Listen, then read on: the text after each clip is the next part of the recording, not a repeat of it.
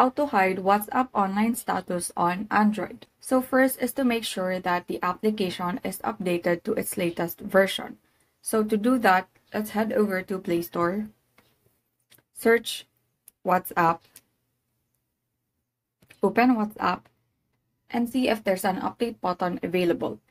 If otherwise, then it probably means that the application is already updated. Now let's open WhatsApp.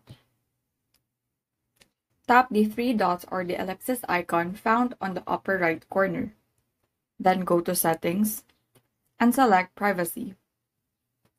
Now go to Last Seen and Online. Under Who Can See My Last Seen, select Nobody. And under Who Can See When I'm Online, by default is Everyone. So let's change that into Same as Last Seen. So when changing the setting to Same as Last Seen, it will mirror whatever option you chose in this section, which is Nobody. And so that is how you hide WhatsApp online status on Android.